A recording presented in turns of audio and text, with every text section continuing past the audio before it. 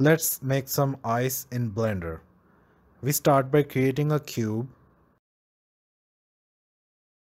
In edit mode, press A to select all. Right click, subdivide. Again right click, subdivide.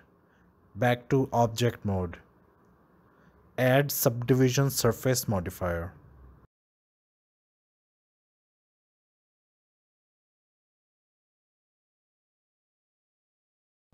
Click apply. Right click on cube and click shade smooth. Now to make it look like a melted ice cube, you can do it manually in sculpting mode, but that takes too much time. So I'm going to do it procedurally with displace modifier.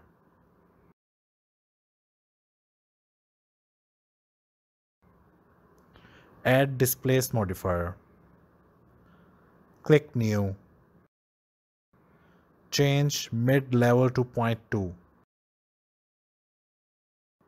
Strength to 0.2.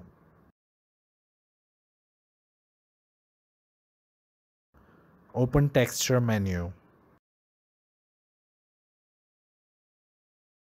Under type, select Stucci. Under noise basis, select Voronoi F1. Change size to 1.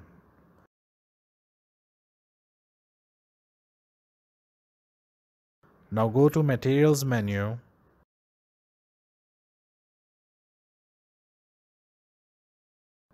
Under surface, select glass BSDF.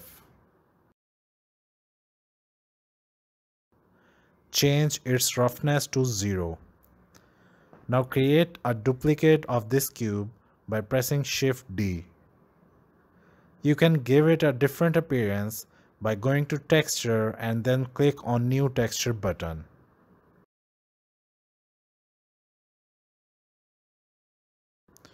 Now change the turbulence value.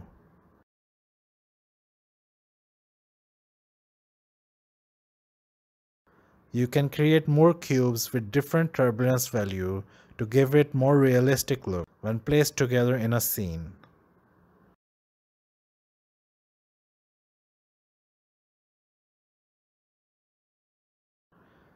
I have placed the cube in a bowl on a table with HDRI environment used for lighting. I made this glass bowl in my last video. The link is in the description. I'm going to render it in Cycles engine with 1000 samples. Higher samples means longer render time, but the result is of top quality. So I think it's worth it. This image took 1 hour to render.